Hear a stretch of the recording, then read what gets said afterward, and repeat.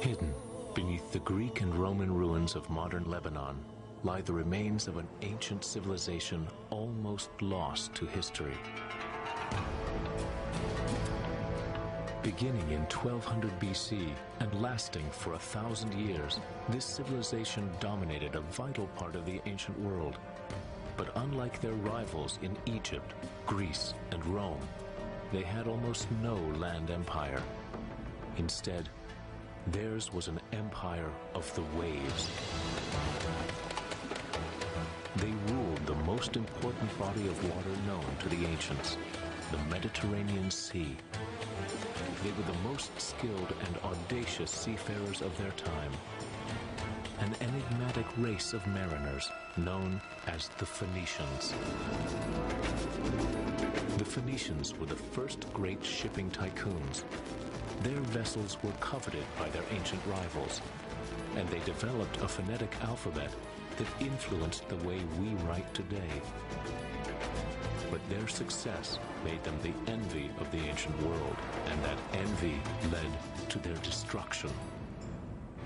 The Greeks and Romans crushed the Phoenicians, and most damning of all, rewrote their history, leaving dark, slanted accounts of the Phoenicians to live on. Ancient texts describe them as a morally corrupt race of people who prostituted their daughters and butchered their infant children to placate their gods. What is the real story of the Phoenicians? And who are the modern people who can boast their legacy? Now, more than 2,000 years after they disappeared, two high-tech quests begin to find one of the most elusive peoples of the ancient past. First, a search for ancient Phoenician ships using revolutionary machines deep beneath the sea they once ruled. The ancient Phoenicians were the greatest mariners of their time. I would have loved to sail with them. And a second, using the latest genetic tools in a bid to find them within the blood of the modern people of the Mediterranean. Archaeologists may dig in the dirt. We dig in the blood. At sea and on land, can new technology and new science finally solve the mystery of the ancient Phoenicians?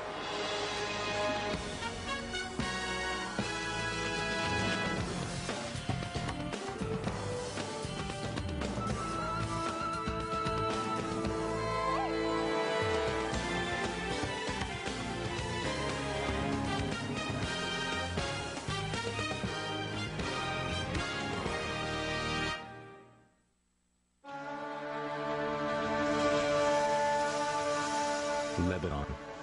This sliver of a country teeters between mountains and the eastern edge of the Mediterranean Sea. Once known as the Levant, it was the homeland of the Phoenicians. Along this ancient coast, in the town of Tyre, a 71-year-old boat builder named Abu Liez labors to connect with his Phoenician past. And he is doing it by building a Phoenician ship. The Phoenicians have a special connection to the sea. When we launch this ship, we'll feel it. For 20 years, Abu dreamed of this ship. Finally, Maya are about to make one version of that legend come alive. For Abu, it is a ship of reconciliation, a way to bring together Muslims and Christians from a country. Abu's remarkable effort reveals a man and an entire community in the firm grip of the Phoenician mystique. But how could an ancient people who still wield so much mythic power remain so obscure? We do know that Phoenicia was really a string of city-states rather than a unified kingdom, and that from these ports they colonized the Mediterranean. But there's much that we don't know. Finding answers will take researchers to some surprising places. More More than 600 miles away from Lebanon, in Istanbul, Turkey, scientist Spencer Wells takes up the quest. Spencer is a geneticist with an archaeologist's passion, but instead of plying the earth for clues, he plies our DNA. He is on his way to meet someone who may divulge a secret about the Phoenicians. His name is King Tabnet. 500 years before the birth of Christ, he ruled over Sidon, one of Phoenicia's most powerful seaports. King Tabnet's DNA may help Spencer discover a Phoenician genetic marker, the genes that make a Phoenician a Phoenician. Can we remove this and Kabbalah? I think so. Okay. I use genetics, DNA, to study history. DNA is a blueprint. It's the way you reproduce yourself. You pass it on to the next generation. But it also provides us with a historical document, a way to look back. To find out, Spencer will need to take a piece of Tabnet home to look into his past. It's like being a voyeur. This is someone who was alive 2,500 years ago. And now we've pulled him out and we're going to chop a piece off of him and hopefully analyze his DNA. And he's good. There's quite a bit of tissue.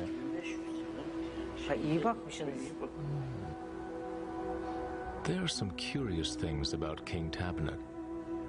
He was buried in a borrowed Egyptian sarcophagus and mummified in the Egyptian style.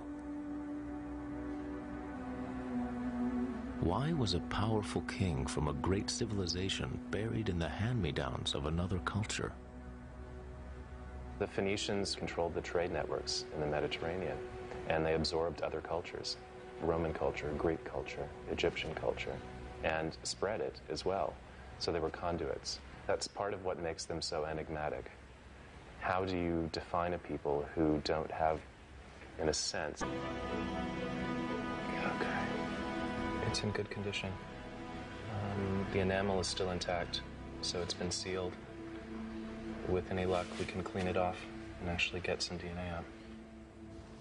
If we get a DNA result from this, it's going to give us a set of linked genetic changes that define him and his lineage. So it will tell us who could be his direct descendant. It's mummified. Even if King Tabnet's DNA is useful, it will be only one piece of a complicated puzzle. Many more pieces will be found back in Lebanon, where the Phoenician story began. Here, Spencer joins far away as Harvard. He wants to uncover a mystery much closer to home. I am a geneticist, but I love history, and Lebanon is the heart of the Phoenician land.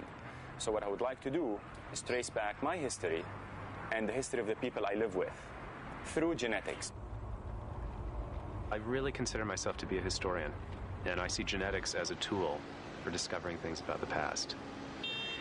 For me, the opportunity to go out and meet these people and visit these fascinating places, it's just incredible, you know, it's like strolling through the past. For Spencer and Pierre, one of the first places to search for clues may be here, in the local market. The Phoenicians may be best understood as some of the ancient world's first traveling salesmen. Phoenicians were really master salesmen. They had the gift and the ability to persuade other people of the value of their goods and services, you know, to make a dollar. Flashing eyes, winsome smiles, charm bordering on pushiness. Whatever it takes to make the sale.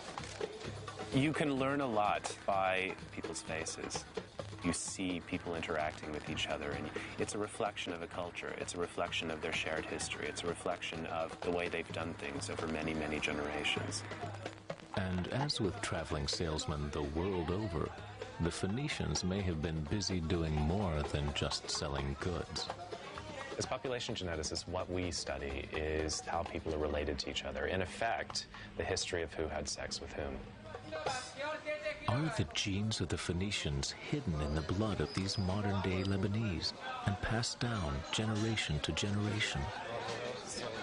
To find out, the geneticists will collect over 2,000 blood samples throughout Lebanon and around the Mediterranean. At the heart of their quest, a Phoenician identity crisis. Who were they initially in 1200 BC? What about the genetic makeup of the Phoenicians at their genesis? Were they Canaanites? In the Old Testament, the Canaanites were the people who lived throughout the Levant from before 2000 BC until around 1200 BC. Because they precede the Phoenicians, and because their homelands overlap, most archaeologists believe the Canaanites and the Phoenicians are the same people, but no one has ever proven it. The archaeology of the Phoenicians suggests that they developed steadily out of the older Canaanite cultures. But it would be really important to know how much genetic continuity there was. Will this genetic quest confirm the archaeology, or will it reveal something else? A genetic link to a darker legacy?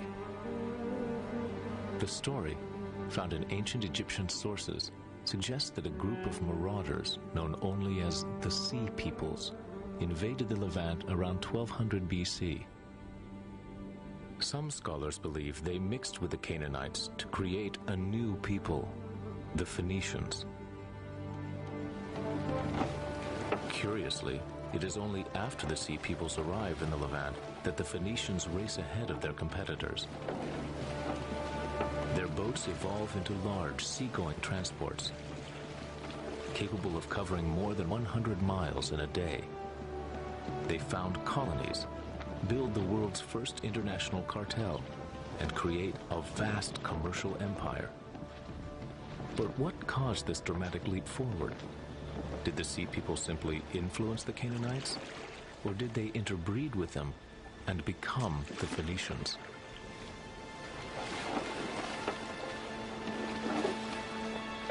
There are a lot of arguments among scholars on just how much impact the Sea Peoples had on the Phoenicians, and whether this had an impact on the Phoenicians' later development as the greatest sailors in the Mediterranean.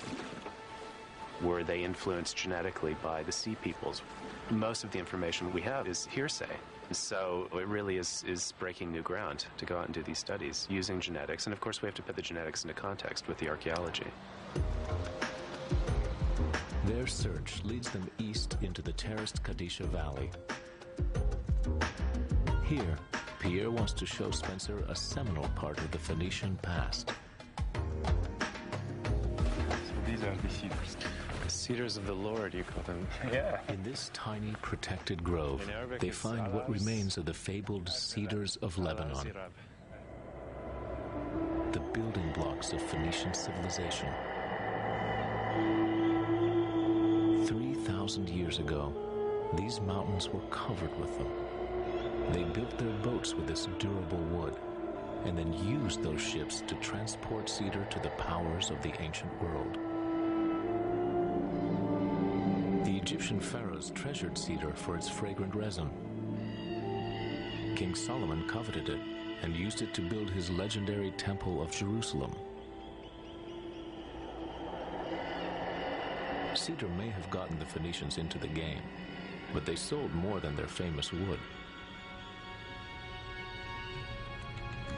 Everything from ostrich eggs to wine to a Phoenician purple dye that became a staple in royal households throughout the ancient world made it onto their ships. Most of these goods, this evidence of their lives, have been lost to time. But where did the people who traded them go? The answer is in the blood. Okay, off we go.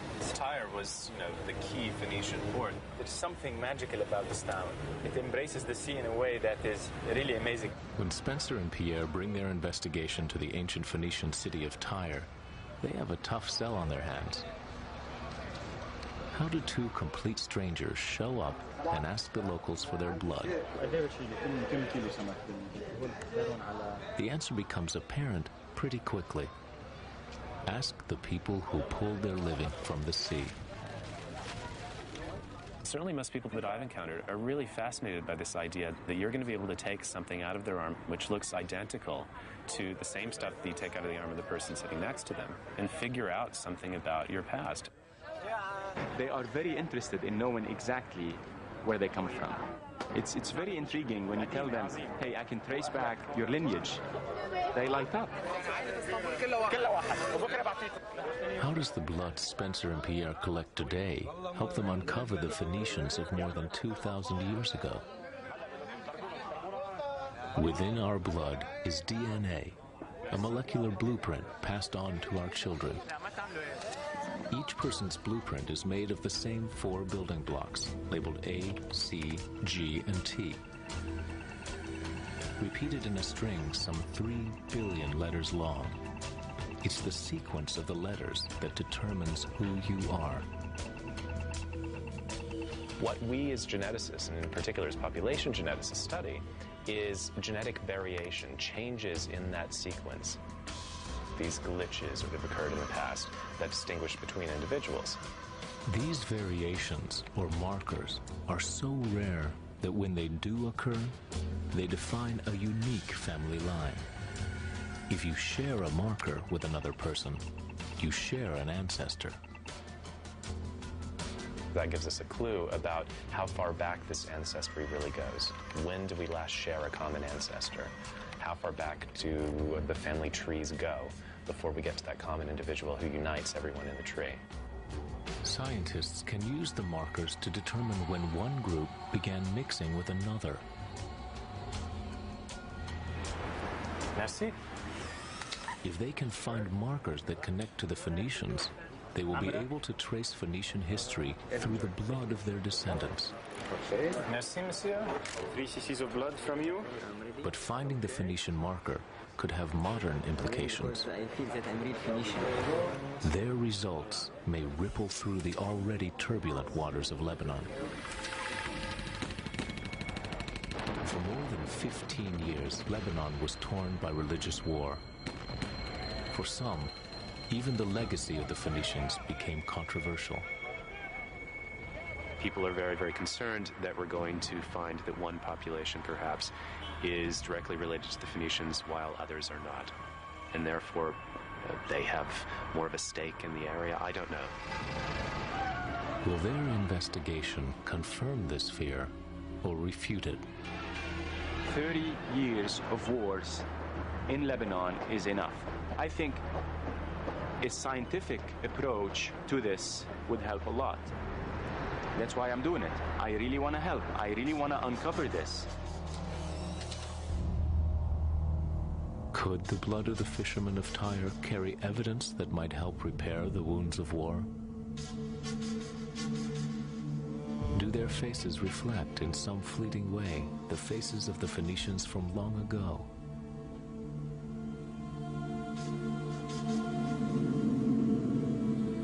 Though it may be hard to see in these eyes, even 3,000 years ago, religious controversy swirled around the Phoenicians. The Old Testament tells the story of one of Tyre's most infamous daughters, Jezebel. The quintessentially shameless woman was, in fact, a Phoenician princess. Jezebel was married to Ahab, a king of Israel. She seduced him and his followers into praying to her gods, the idols of Phoenicia. I think that she did, in fact, get a bad rap because what she was doing was importing all of the kinds of religious practices that she grew up with as a princess of ancient Tyre, and that it was natural for her to bring those things with her when she became the queen of ancient Samaria. Jezebel's rise to power and the threat she posed to the prophets of Israel led to her demise. In the end, she died violently, pushed out a window by her own servants. Her brutal legacy cast a grave shadow over the ancient Phoenicians. In the Old Testament, they're maligned as idol worshippers. Other ancient texts refer to them as cheaters and hucksters, the bad boys of the ancient world. The Phoenicians were very wealthy and very powerful, and this caused tremendous envy and jealousy in the kingdom of Israel. The Phoenicians get very negative reporting in the Hebrew Bible. They constantly write about the luxury and wealth and beauty of ancient cities like Tyre and Sidon, but at the same time, they're constantly talking about how they're sink beds of corruption and filth and squalor. So perhaps the root of all the bad press was envy. Their rivals could not compete with the rulers of the seas. The remarkable ships of those rulers is what explorer Robert Ballard seeks. For Ballard, excavating a Phoenician hull would be the closest he could ever come to meeting them. Between Tunisia and Sicily. In many ways, we're following the same trade routes the Phoenicians followed. Westward bound. Ballard has also mastered the Mediterranean, the sea once considered the middle of the earth. His discoveries employing state-of-the-art technology and gut instincts have made him one of the most prominent explorers of our times. The Phoenicians are the true ancient mariner. They didn't have a giant nation, a great army, vast natural resources and wealth. They had to survive on their cunning and their mastery of the sea. Look at the crescent. I am a person of the sea. I have a connection to them. I'm somewhat of a rogue as well. I have great respect for them, so I want to find them. June 11th, 1999. Ballard has found the Phoenicians. Joined by Harvard archaeologist Larry Steger, the explorer is positioned above a site near the coastal border of Egypt and Israel. There's something coming in, but it's to the right here. Oh, yeah.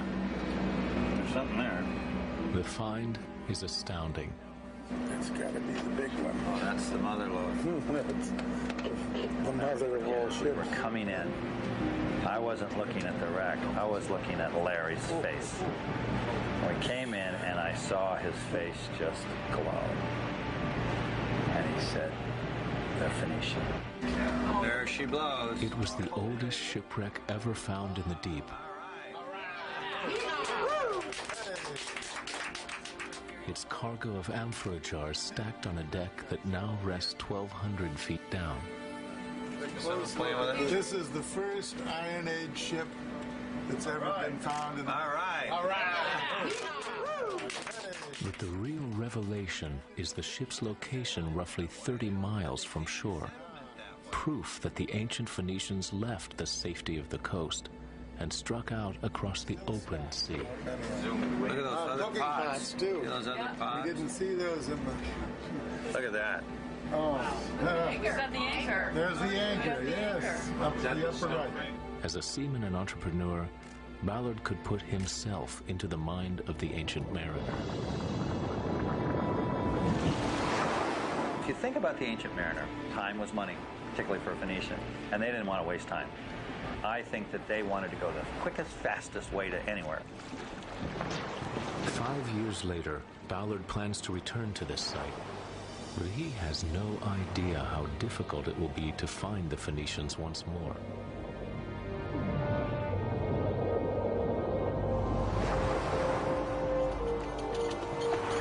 Across the Mediterranean, another quest to unlock the secrets of the Phoenicians is unfolding at what was once the edge of their known world. Gibraltar.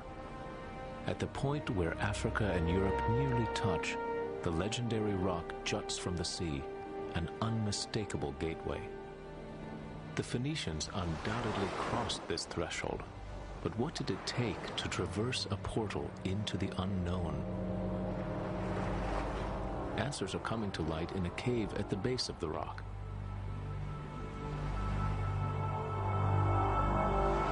Here, archaeologists have to earn their knowledge. The entrance to Gorham's cave is some 350 steep steps down the crumbling face of the rock. Spanish archaeologist Paco Giles helps lead the team. We're at a very, very wild place, and it's complicated to get to the cave. A lot of rocks have fallen from the top of the Rock of Gibraltar, and both the going up and going down are dangerous. But for Giles, the risks are a fair price to pay. Over the years, they've found more than 5,000 artifacts in the cave. But they are not what might be expected.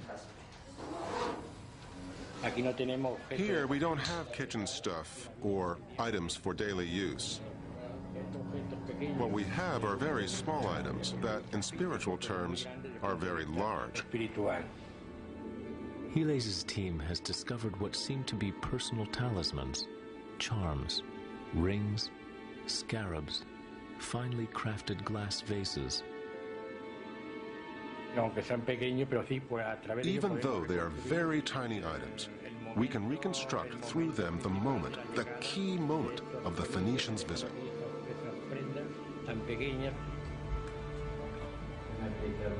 Heles believes the Phoenicians were performing some kind of ritual here. But until the excavation is completed, its precise nature will remain unknown.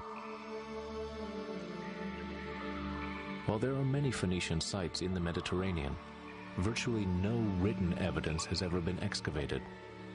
In fact, not a single original Phoenician manuscript has survived, leaving them mute and defenseless throughout the millennia.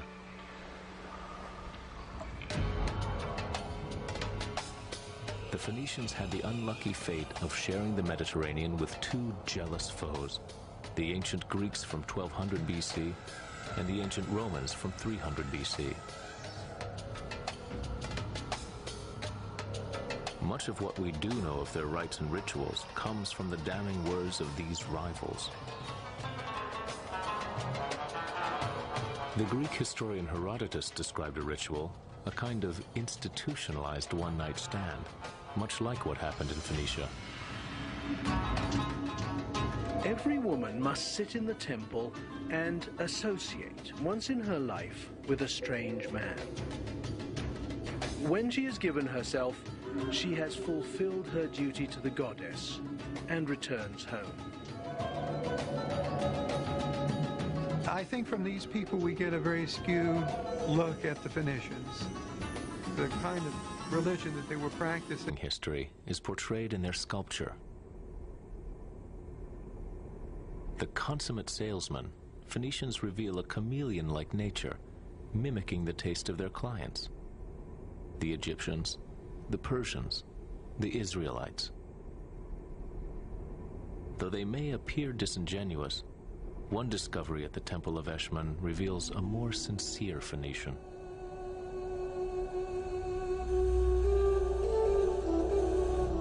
Phoenicians with Phoenician families, barterers to the end, had these life-size figures sculpted as a plea for a cure.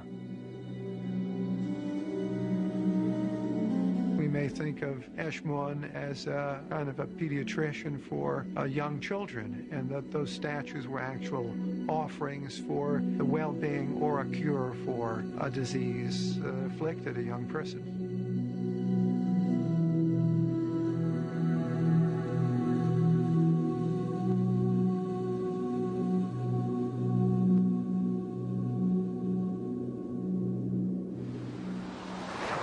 Eshmun's temple is just outside of Sidon, one of the wealthiest and most powerful in the chain of coastal city-states that made up ancient Phoenicia.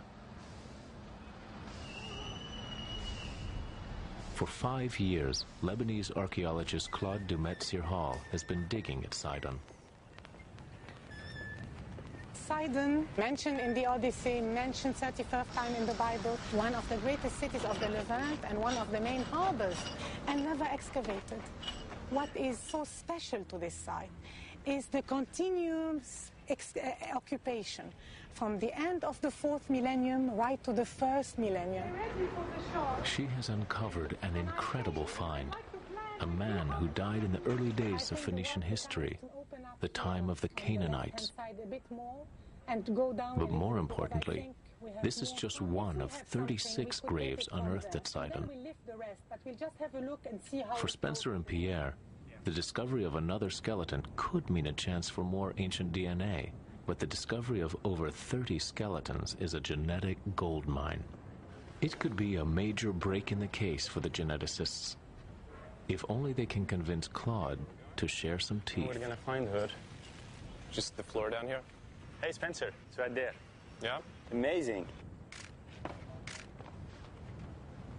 See 2 teeth fallen. You see them? Yeah. Well, let's go find her. Okay. I really want to get these two teeth here. I mean, they're falling apart.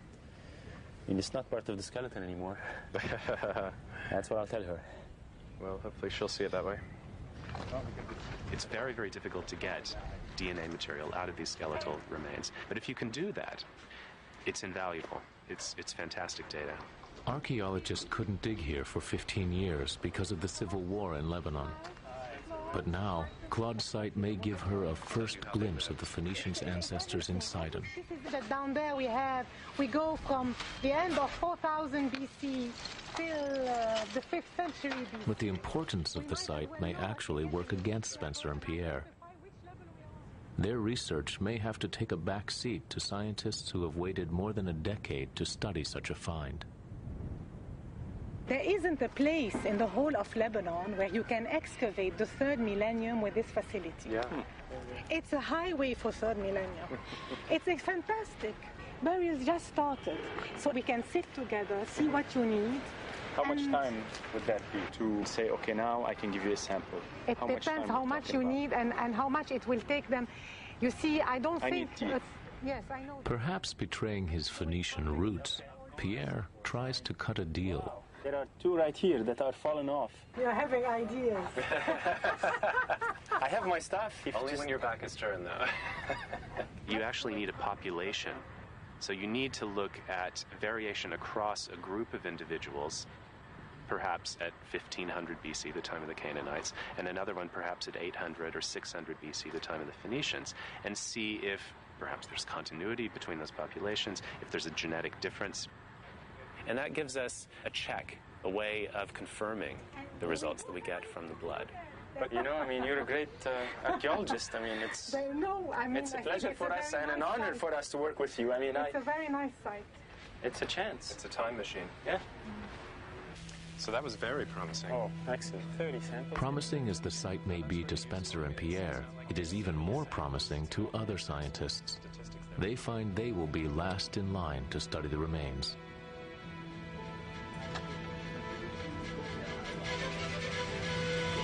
With the trail for ancient Phoenician DNA gone cold, Spencer and Pierre have to plot out their next move.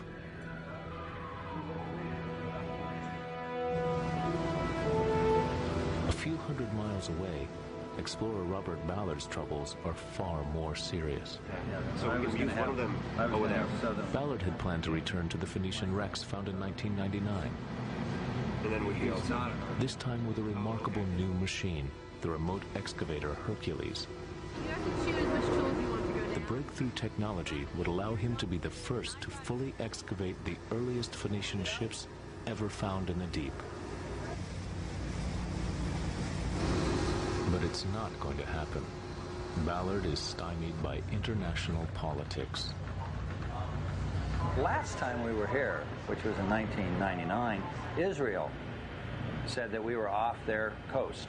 And they came out with a gunboat, and that's pretty convincing. And they also sent observers, but they said, but you're beyond our territorial waters.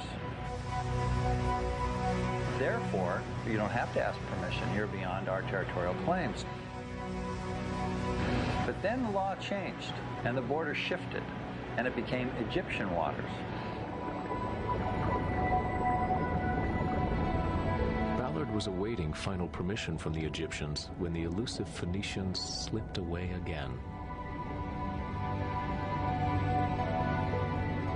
All of a sudden, we get a letter from our State Department in Cairo saying that the Egyptian military deems our mission a threat to the national security of Egypt. Wow, that's amazing. I don't think we'll ever get back to those two ships. And they were very important ships. No one had ever found Phoenician ships. So basically, we're back to square one. Instead of pulling the plug, Ballard decides to take to the hunt. One of his new targets is an ancient sea lane between the island of Malta and Phoenicia's greatest colony, Carthage. In about 800 BC, the Phoenicians extended their reach across the Mediterranean and founded Carthage, which means new city in Phoenician. From its Phoenician roots, the colony grew to dominate the region, eventually surpassing the power of its founders. For Spencer and Pierre, Carthage holds a natural appeal. It was a major Phoenician settlement for hundreds of years. That's right. And so you have a gradual diffusion of genotypes out from Carthage. Go to the places that were identified in historical sources as being Phoenician settlements, places like Carthage. Sample people there, look at the genetic lineages they have, and see if any of those could trace back to Lebanon. The blood taken here will be some of the last collected for this phase of the research. Spencer and Pierre will then begin the lengthy, tedious business of analyzing the genetic data. Meanwhile, Ballard is trawling along an ancient trade route between Malta and Carthage. So that range is back to the spot, right? The search area is a sea lane over 100 miles long, and while the chance of finding a Phoenician wreck in the open sea is small, it's still the only chance Ballard has. Right where we're headed right now, it's a great hunting ground for shipwrecks. We know the Phoenicians passed through this gauntlet countless times, and statistically, many didn't make it. And this is the place to find them. Ballard searches using an optical imaging system he calls Argus. Jim, do you hear me? Yep. You can get back up to 7. Okay.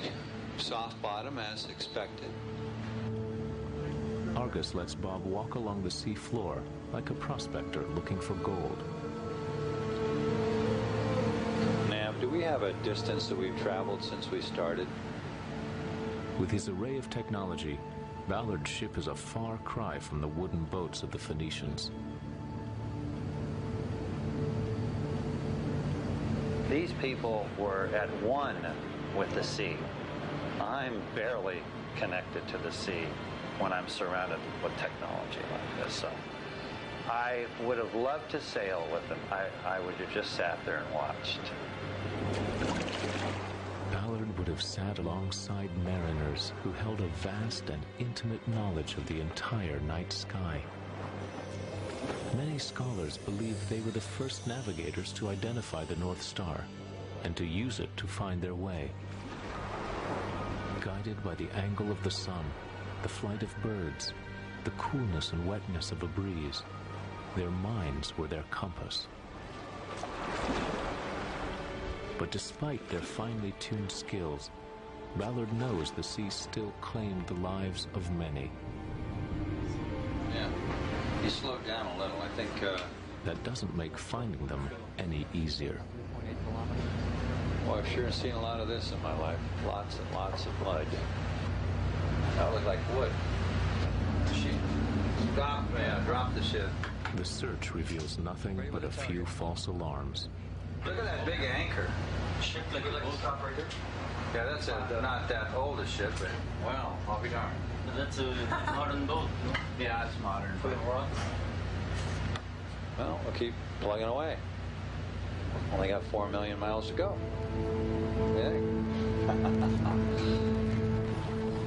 The Mediterranean covers almost 1 million square miles of Earth. Ancient records say that by 1100 BC, the Phoenicians reached its western gateway near Gibraltar. They called this place the Pillars of Melkart, named for their primary deity and the god of storms. Before the Phoenicians, very few people from the Mediterranean had sailed far into the Atlantic. This must have been the most terrifying experience for ancient sailors. To reckon with their fear, Phoenician sailors would have struck some kind of spiritual bargain. Evidence of that bargain is exactly what archaeologist Paco Giles has found. Proof that fear is what filled this cave with charms. The Phoenician navigators came here and personally made an offering to create an alliance, a kind of marriage between the deities, the sea gods, and them, the navigators. Y la de su propia persona.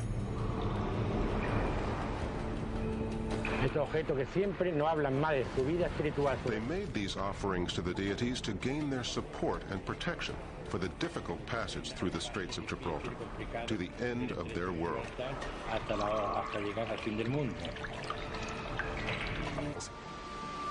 The push factor was that they lived on the edge of great empires which were constantly demanding tribute from them. They had to produce wealth to pay their conquerors. The pull factor was that they could make great wealth for themselves as well. At the cusp of the Iron Age, the ancient world's desire for metal was growing, and the Phoenicians were eager to discover new sources. It was that huge and growing up. They ventured beyond the pillars. They didn't stop. Herodotus wrote of Phoenicians who circumnavigated Africa around 600 BC, some 2,000 years before Portuguese explorer Vasco da Gama. Another account tells of an expedition to Western Africa. The captain wrote of seeing crocodiles, hippos, and women with shaggy bodies called gorillas. The explorers skinned 3 of them. The Phoenician navigator Himilco allegedly braved the Atlantic's rough seas as far as the coast of Britain, all in pursuit of tin.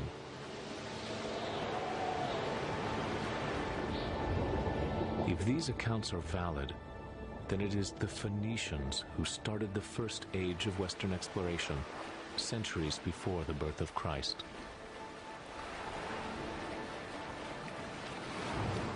The most amazing thing about the Phoenicians is not so much that they invented maritime trade, but that they actually pushed the whole boundaries of commercial trade far beyond what anybody had done before. Any hint of that glorious past has eluded Robert Ballard. His search along the ancient sea lane near Carthage has left him empty-handed. Yeah, I haven't been able to reach him either. But for Ballard, the game isn't over yet. He knows a place where he can find the next best thing, Roman wrecks that he believes were based on Phoenician design. He's going on more than a hunch. Rome coveted Phoenician ships and the trade routes, an envy that would lead to conflict with Carthage and to the final chapter of Phoenician history. Carthage was the most terrifying enemy the Romans had ever had to face. It was a great naval power, whereas the Romans had really no ships at all. Envy and jealousy of the Carthaginians' wealth probably played a large role in the way the Romans in particular painted Carthage as an evil and corrupt society. Ancient writers claimed that on moonlit nights, Carthaginian priests offered a living child as a sacrifice to the gods in times of war, famine, or plague. Flutes, tambourines, and lyres drowned out the parents' cries. Their ashes and bones were put in a small urn and placed with others in the sacrificial burial ground of their goddess. We know that the Israelites and the Greeks and the Romans hated Phoenicia and Carthage and constantly went out of their way to paint the Phoenicians negatively. But it's surprising that they all picked on the same story. So surprising, in fact, that many scholars think that there must be something to this. Though the accounts come from their rivals, the archaeology appears damning. The evidence that people have found that the Carthaginians really did sacrifice babies does seem to be quite strong. In cemeteries that the Carthaginians called tofets, they found the burned bones of babies buried inside pots. Since the 1920s, archaeologists have uncovered 20,000 of these burial jars.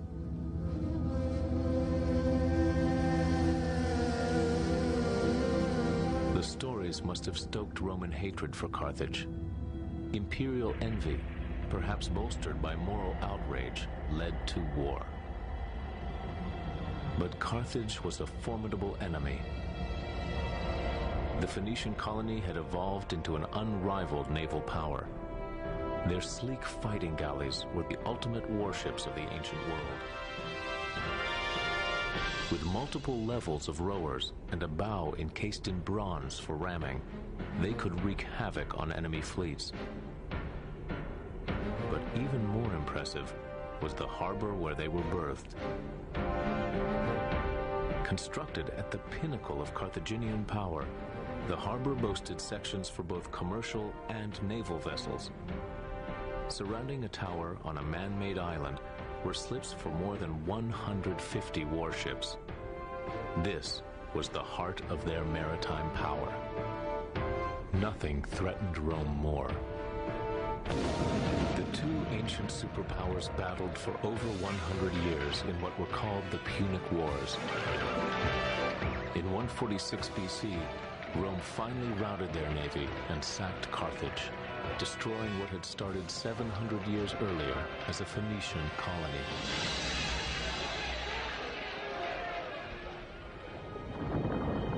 Rome now ruled the Mediterranean, and its ships sailed freely throughout the sea.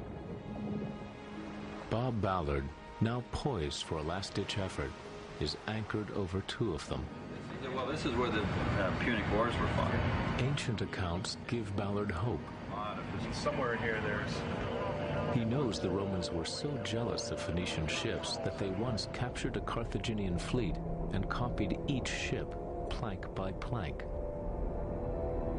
Ballard's intentions are a little less ambitious.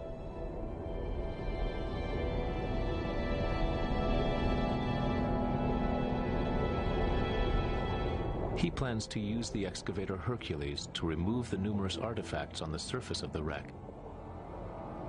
Then look beneath them at key parts of the hull.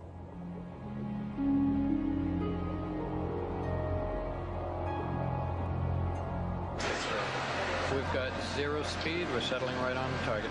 Yeah, roger that. We're right over the wrecks. But Ballard must have angered one of the Phoenician gods, because on this expedition, he just can't get a break. Oh, geez, I have no hydraulic pressure. That can't be right. That can't be right. Look at bubble cam. I have no hydraulic pressure, Jim. I have no hydraulic pressure. We have... Well, we're dead. We're dead. In the space of a few days, the revolutionary excavator suffers back-to-back and ultimately fatal breakdowns. Oh! Oh! The hell was that? Oh, no. Well, that's the end of that tool. We're not getting that amphora. It appears that Hercules has a fundamental problem. We've got a vehicle that gives us virtually no warning before it commits suicide. After a month at sea, 3 locations, and miles of muddy seafloor, the jig is finally up.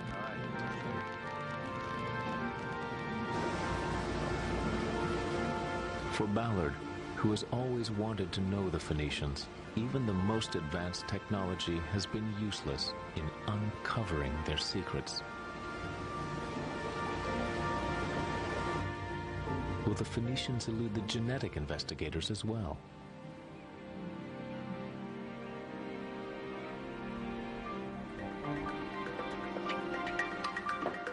After analyzing countless blood samples, Spencer Wells and Pierre Zalua have identified a set of genetic markers, the genes that define a Phoenician as a Phoenician. For the first time, we've actually been able to identify a set of what we're calling Phoenician genetic lineages. And these will allow us to trace the spread of this ancient seafaring population around the Mediterranean and perhaps even beyond. Following these lineages, they make a curious discovery about Carthage.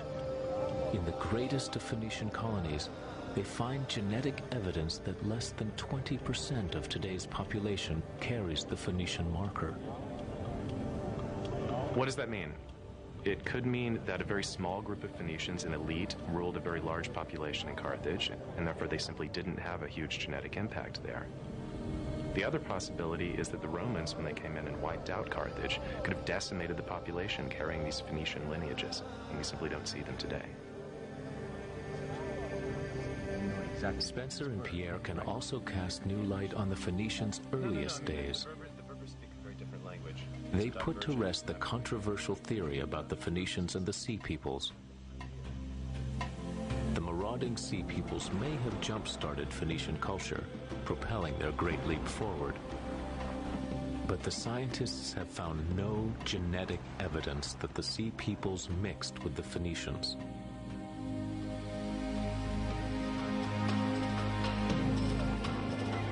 Perhaps the most powerful revelation comes for the people of Lebanon. The study reveals that today's Lebanese, the Phoenicians, and the Canaanites are one and the same people. The Phoenicians were here long before the time of Christ and Muhammad. And what the genetic results are telling us definitively is that today's Lebanese people, whether they're Christians or Muslims, are all tied together in this single gene pool. They're all part of one big family. So the genetic results are pulling people together, not ripping them apart. 10 years from now, when my little daughter is going to open the history book and she's going to read about the people who lived here, she will read about the Phoenicians.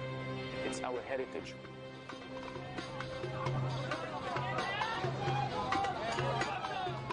For boat builder Abu Liez, whose ship of reconciliation is about to set sail, this shared heritage rests at the keel of his ship. Both Muslim and Christian fishermen, hand-picked by the boat builder, are sailing his ship for the first time. There's no better feeling. I've achieved my dream. Before this moment, I didn't understand the Phoenicians. Now I know and understand them as sailors and as humans. While science has revealed that they are all connected by blood, these modern Phoenicians are bound even tighter by the sea. Something Abu Liez seemed to know all along.